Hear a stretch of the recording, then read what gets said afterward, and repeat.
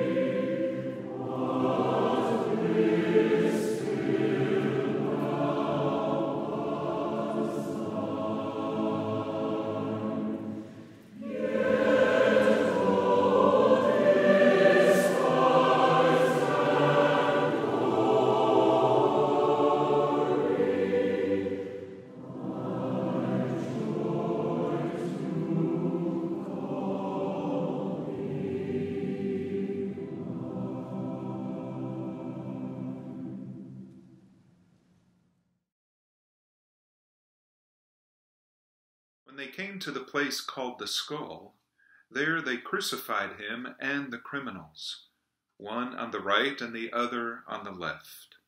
But Jesus was saying, "Father, forgive them, for they do not know what they are doing." And they cast lots, dividing up his garments among themselves. And the people stood by, looking on. And even the rulers were sneering at him, saying, "He saved others. Let him save himself if he is the Christ of God, his chosen one." The soldiers also mocked him. Imagine, if you will, the scene on Calvary's Hill. Imagine the scene around those crosses. It is cold, it is callous, it is unfeeling. No doubt the soldiers had seen this many times before, so perhaps they are even bored with crucifixion. Perhaps these executioners had already conducted several crucifixions that week. We imagine that the first time they saw a crucifixion, they may have been moved by its brutality, but now they are calloused and without emotion. First, the soldiers begin with the cool process of nailing the criminal to a cross, then hoisting him up, the cross swaying forward, then back, until it is secured with wedges at the bottom to hold it upright in the hole. And when the task is done, they sit around the base waiting for the criminal to die, sometimes for days. To pass the time, they gamble, deciding by a casting of lots who will be awarded the victim's last possessions. And yet, in the midst of this cold and callous scene, comes an astounding, powerful word from the criminal on the center cross. "Father, forgive them, for they do not know what they are doing." What in the world is Jesus thinking? In his last hour, Jesus is saying a prayer, a request to God. But notice that Jesus isn't asking something for himself. His prayer is one of complete unselfishness. He is concerned for the people who are responsible for crucifying him and is asking God to forgive them. Instead of thinking of himself and his own needs, he is thinking of those who have put him to death. Jesus, very literally, even unto death, embodied love. And that is because on Good Friday, everything changed. Jesus' death on the cross was a comprehensive demonstration of God's love for the entire world. Ultimately, none of us is forsaken. Not you, not me, not the soldiers who pounded in those nails, for we are embraced by the God to whom Jesus calls out on the cross, the God who raised Jesus from the dead, and the God who holds us forever. We ask Jesus how much he loves us, and he responds by spreading out his arms and forming a cross and saying, "This much, this much. Thanks be to God."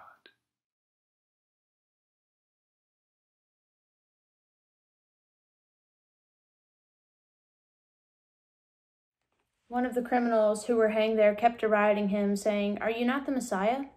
Save yourself and us." But the other rebuked him, saying, "Do you not fear God, since you are under the same sentence of condemnation? And we indeed have been condemned justly, for we are getting what we deserve for our deeds. But this man has done nothing wrong." Then he said, "Jesus, remember me when you come into your kingdom." And Jesus replied, "Truly I tell you, today you will be with me in paradise." Paradise. This is what Jesus promises us out of his unending mercy. In dying for us on the cross, Jesus gives us the promise that today we will be with him in paradise. In this story, we have two criminals, one who, out of selfish ambition, wants Jesus to have mercy on him in that moment and save yourself and us. Save us, Jesus. You have the power to do it. Save us. But Jesus, in not saving himself, enacts true mercy, in humbling himself, in dying on the cross for us. And the second criminal says, recognizing that Jesus is a king, that Jesus does have a kingdom, and out of deep remorse and sorrow and confession says to Jesus, remember me when you come into your kingdom. And Jesus gives this criminal more than he could have imagined. Jesus' mercy extends beyond what this criminal could have imagined. Jesus does more than remember him. He promises him. He says, truly, I tell you, today you will be with me in paradise. We are in a time that is negative beyond what we can imagine, that is scary beyond what we can imagine. We would have never imagined that we could not worship together on Holy Week or on Easter. We would have never imagined that a pandemic this bad could affect our country in this way. This is beyond what we can imagine. But yet we can still have hope in God's mercy, which is also beyond what our imaginations are capable of. God's mercy is abundant. It's beyond what we can think. It's more than remembering us. We have hope when we trust in this mercy. God remembers us this Holy Week. God is with us in our suffering, just like Jesus is with these two criminals in the cross on their suffering. He's sandwiched between the two of them on the cross, suffering alongside them, out of love for them, out of love for us. Jesus suffers, and out of that we have the gift of grace, the gift of God's unending mercy. God's mercy is beyond what we can imagine, and Jesus promises us that today we will be with him in paradise. Amen.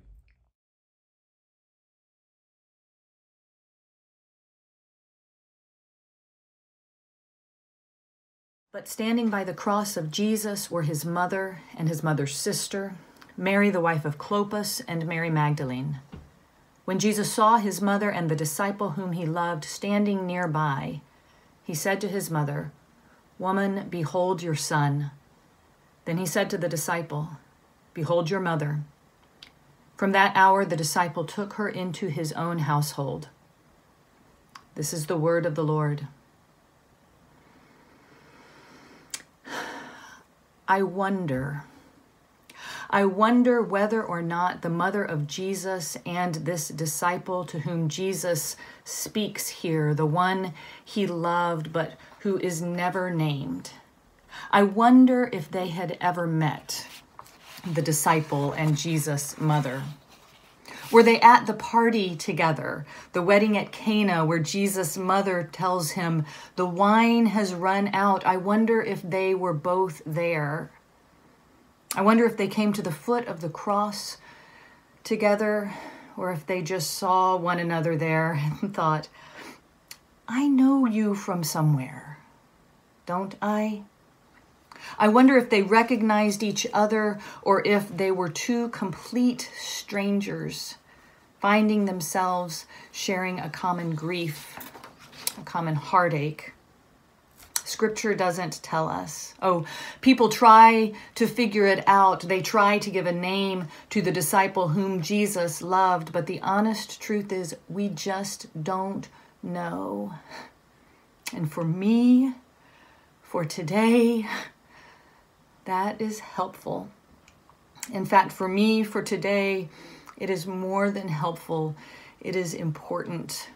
It's important because it leaves room for the disciple whom Jesus loves to be me or to be you, right? I mean, Jesus knows that where we find ourselves is hard, really hard. At the foot of the cross, waiting for death, knowing that what comes next is the darkness of the tomb. It's really hard. And Jesus knows that we need one another, and so gives us into one another's care. So to some, I look and say, I know you. We were at the wedding together at Cana. Remember? And to some I say, I think I know you. Didn't we walk together one time? To most, I say, I know you. No, we haven't met, but I know your anxiety. I know your grief. I know your fear and even your doubt. I know you. You are the disciple whom Jesus loved and loves still. Here, let's do this together.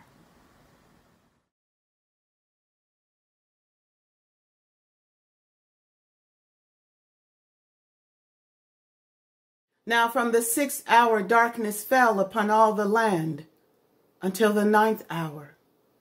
About the 9th hour, Jesus cried out with a loud voice, saying, Eli, Eli, lama sabachthani.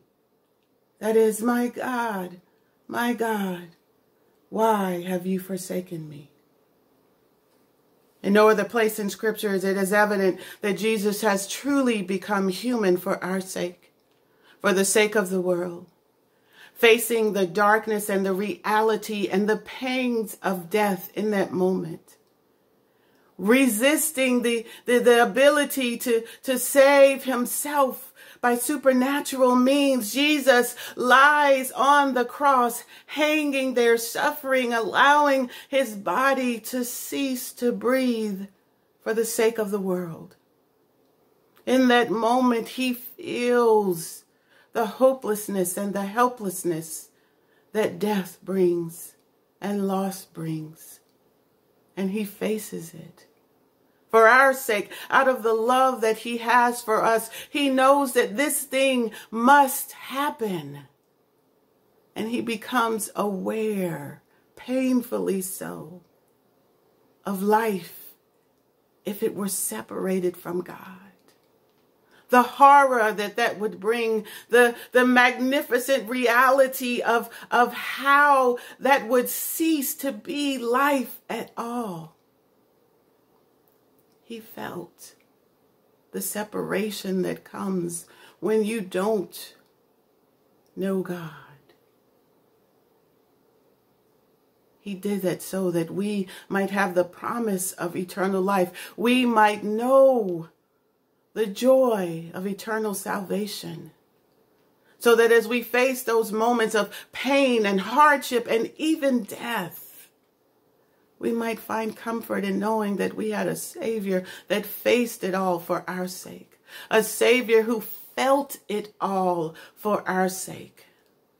A Savior who looked at death, was horrified, and leaned into it anyway. Can we, those who live on this side of eternity, recognize the need to be willing to face the pain of being a disciple, the struggles of being the disciple, the reality of the rejection and the horror and even the death that might come from being a disciple for the sake of our brothers and sisters? That not only did Jesus face that death for us, but expects us to do likewise, to see the sufferings and the pains of this life as something that gets us closer to God's plan of saving all people. That yes, sometimes we might too cry out, my God, why have you forsaken me? We might feel the loss and the grief and even the dying sometimes. But God recognizes the greater purpose, and that is the promise of eternal life with him. That we might suffer in this life, but we do so through the lens of hope in the peace of the life to come that lasts forever and ever, because we had a Savior that faced that death for our sake. Amen.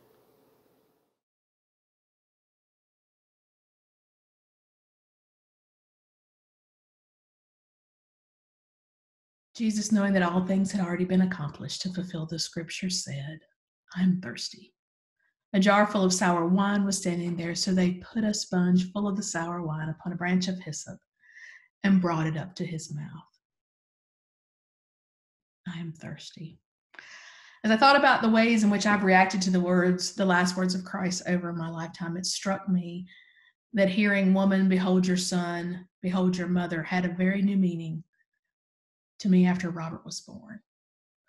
But the "I am thirsty" was probably the one I had a first reaction to. I could have been terribly old, but I knew enough to know that sour wine was a bad thing. It was not something you wanted or needed when you were thirsty. And I was mad at the they.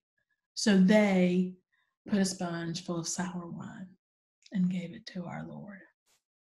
Lord, when was it that we saw you hungry or thirsty, or a stranger or naked or sick or in prison and did not take care of you? How could they? Didn't they remember the least of these? And yet here we are, not only hearing of our Lord's thirst, but giving instead of water, sour wine. How quickly we forget. We forget that, as the message tells it, Jesus took on flesh and blood and moved into the neighborhood. The flesh and blood part also means that pain, hunger, and thirst, all the things we feel, he felt. This Good Friday at home may be something we'd like to quickly forget, but I hope not. I want to be that Easter person, but I know that to get there, we have to go through Good Friday. This year, we're going to do it virtually because we are walking it in reality. We are thirsty for fellowship and for being physically present with others. I miss asking the simple question, what would you like to drink? Because that means there are people gathered around my table, and I miss that. As we look forward, we know that things will look different when this crisis is past. There will be feelings of grief, exhaustion, maybe anger, disbelief, but hopefully some of happiness and joy, because they're all human feelings, all those feelings that Jesus felt. Jesus said, I am thirsty.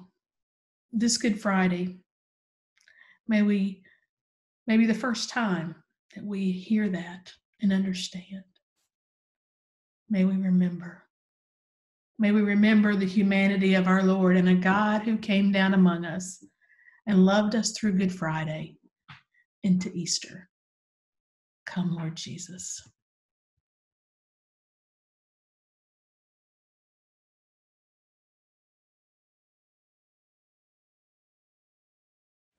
Therefore, when Jesus had received sour wine, he said, "It is finished." And he bowed his head and gave up his spirit. It is finished. I hate endings. I've seen loved ones die and sat with their families as tears have rolled down their cheeks. Endings mean that marriages are over and dreams are destroyed and addiction can keep us in its grip. And quite frankly, endings mean that we have to feel the worst things, like living through a global pandemic even now. And when I hear it is finished, I have the real human fear that God is going to stop the story there. Ended, final, period, feeling the worst things. And yet I know that when Jesus spoke those powerful words, it is finished, it's not so much about an ending, but an opening.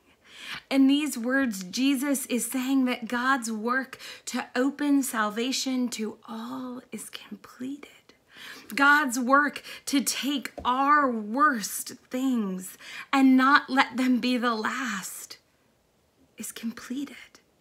God's work to take each ending that we feel and fight and fear is opening for God to do a new thing. As we see Jesus's head bow down, offering his spirit, There's a part of us that wants to simply skip the suffering and pain. And yet the remarkable part of this ending is that it means that God is with us in the suffering to come. So feel it. The phrase, the full weight of it is finished, as the worst thing, but not the last. It is finished as despair, feel it, but also as an opening to the hope of the new day. Beloved of God, it is finished.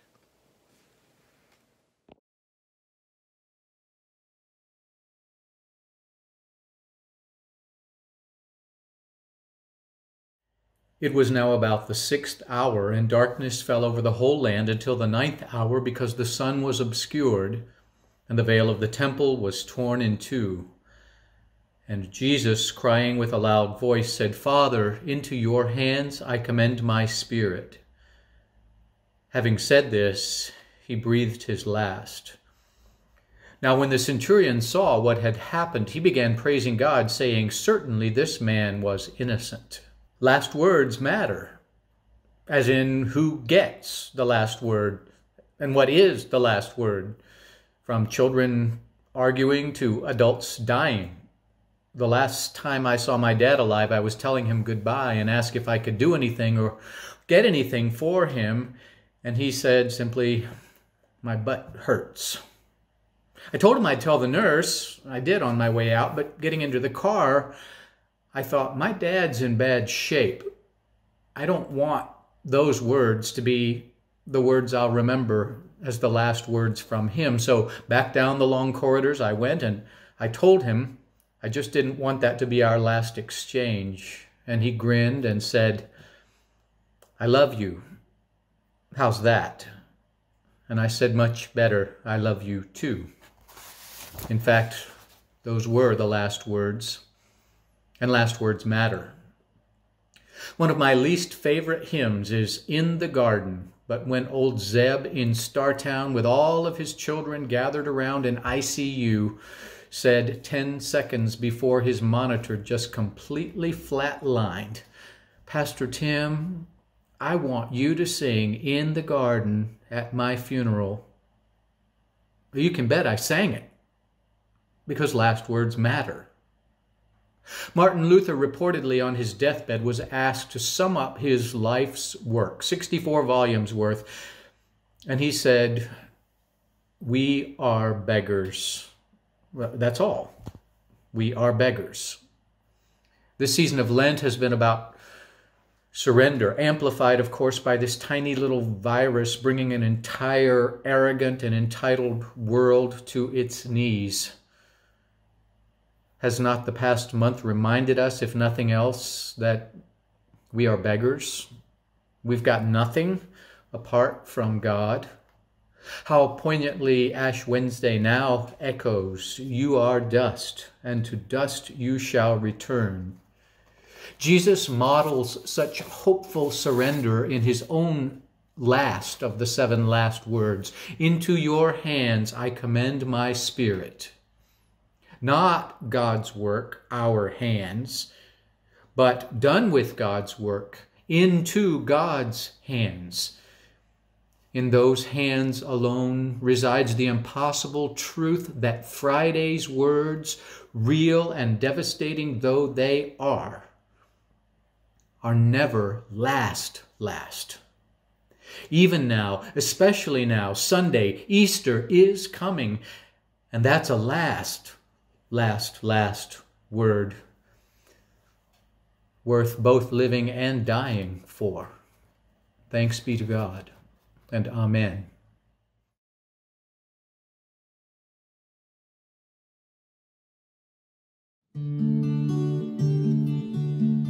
Were you there when they crucified my Lord?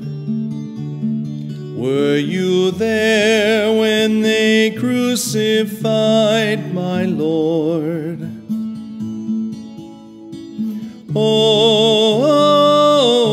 Oh, sometimes it causes me to tremble, tremble, tremble. Were you there when they crucified my Lord? Were you there when they nailed him to the tree? Were you there when they nailed him to the tree? Oh, sometimes it causes me to tremble, tremble, tremble. Were you there when they nailed him to the tree? Were you there when they pierced him in the side? Were you there when they pierced him in the side? Oh, sometimes it causes me to tremble, tremble, tremble. Were you there when they pierced him in the side? Were you there when they laid him in the tomb? Were you there when they laid him in the tomb?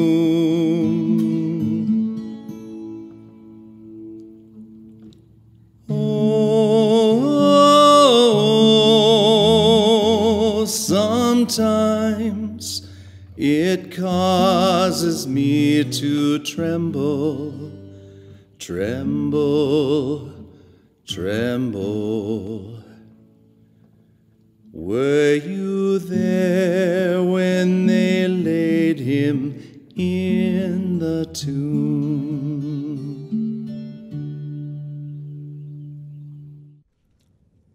Let us pray, siblings, for the Holy Church throughout the world.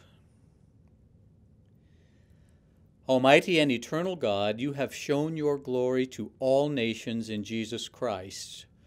By your Holy Spirit, guide the Church and gather it throughout the world. Help it to persevere in faith, proclaim your name, and bring the good news of salvation in Christ to all people. We ask this through Christ our Lord. Amen. Amen. Let us pray for Elizabeth and Tim, our bishops, and all servants of the Church, and for all the people of God. Almighty and eternal God, your Spirit guides the Church and makes it holy. Strengthen and uphold our bishops, pastors, deacons, and other ministers and lay leaders. Keep them in health and safety for the good of the Church. And help each of us in our various vocations to do faithfully the work to which you have called us. We ask this through Christ our Lord. Amen. Let us pray for those preparing for baptism. Almighty and eternal God, you continue to bless the Church. Increase the faith and understanding of those preparing for baptism. Give them new birth as your children and keep them in the faith and communion of your holy Church. We ask this through Christ our Lord. Amen. Let us pray for our sisters and brothers who share our faith in Jesus Christ.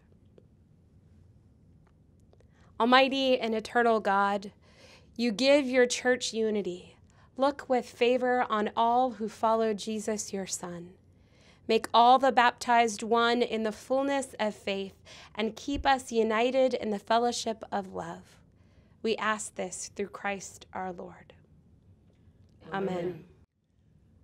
Let us pray for the Jewish people, the first to hear the word of God. Almighty and eternal God, long ago you gave your promise to Abraham and your teaching to Moses. Hear our prayers that the people you called and elected as your own may receive the fulfillment of the covenant's promises. We ask this through Christ our Lord. Amen. Let us pray for those who do not share our faith in Jesus Christ. Almighty and eternal God, gather into your embrace all those who call out to you under different names. Bring an end to interreligious strife and make us more faithful witnesses of the love made known to us in your Son. We ask this through Christ our Lord. Amen. Let us pray for those who do not believe in God.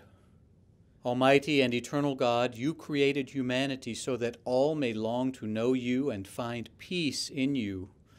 Grant that all may recognize the signs of your love and grace in the world and in the lives of Christians, and gladly acknowledge you as the one true God. We ask this through Christ our Lord. Amen. Let us pray for God's creation.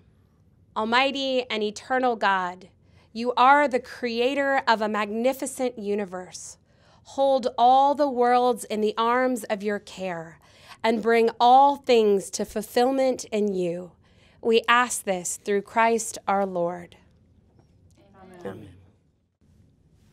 Let us pray for those who serve in public office.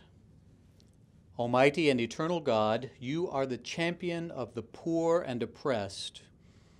In your goodness, give wisdom to those in authority, so that all people may enjoy justice, peace, freedom, and a share in the goodness of your creation. We ask this through Christ our Lord. Amen. Amen. Let us pray for those in need. Almighty and eternal God, you give strength to the weary and new courage to those who have lost heart. Heal the sick. Comfort the dying, give safety to travelers, free those unjustly deprived of liberty, and deliver your world from falsehood, hunger, and disease. Hear the prayers of all who call on you in any trouble, that they may have the joy of receiving your help in their need. We ask this through Christ our Lord. Amen.